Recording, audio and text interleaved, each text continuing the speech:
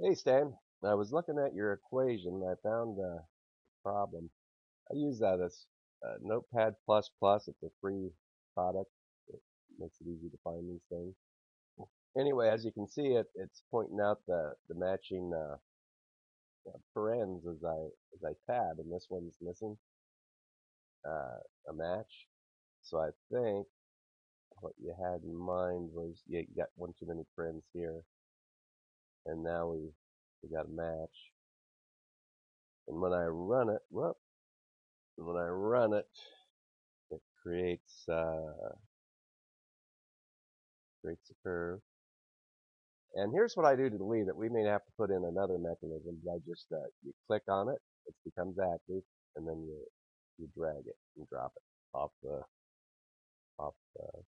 document. Anyway, sorry I didn't get back to your email as quicker than I did. My day job's killing me. I worked late last night. Anyway, we'll talk to you soon. Bye.